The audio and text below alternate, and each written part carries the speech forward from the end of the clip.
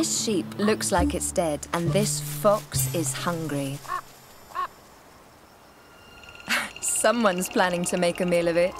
I'm in Spain's Monfragüe National Park. With a black vulture in the sky and a griffon vulture on the ground, the expectation is intense. The fox makes himself scarce.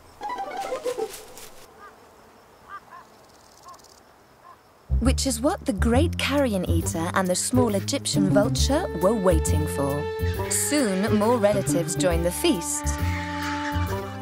The black vulture opens a long slit along the sheep's abdomen with its powerful beak, allowing the griffon vultures to sink their long necks into the cavity and reach for the internal organs. And the guests keep arriving. There's plenty enough to go round. Enough for 6 or 16.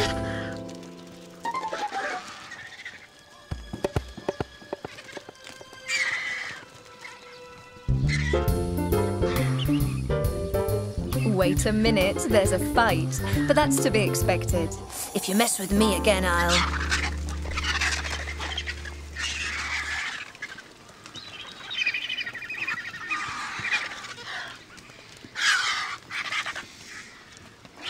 The ruckus is too much for some to take.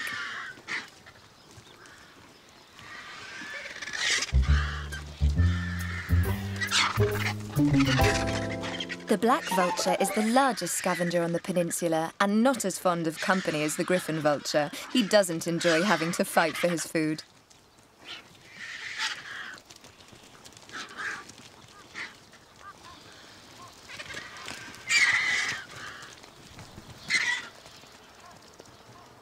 They've had enough, or they've eaten enough, and they hop away.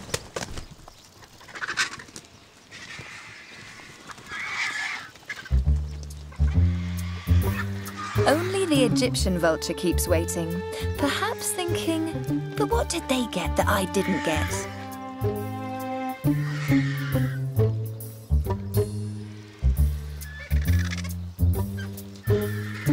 There's not much left. It's all gone. The cleaning service has done its job to perfection, and they take flight in 1s and 2s.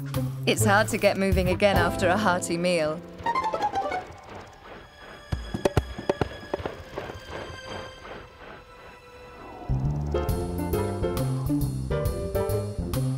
They're a little clumsy on the ground, but once in the air, they're magnificent.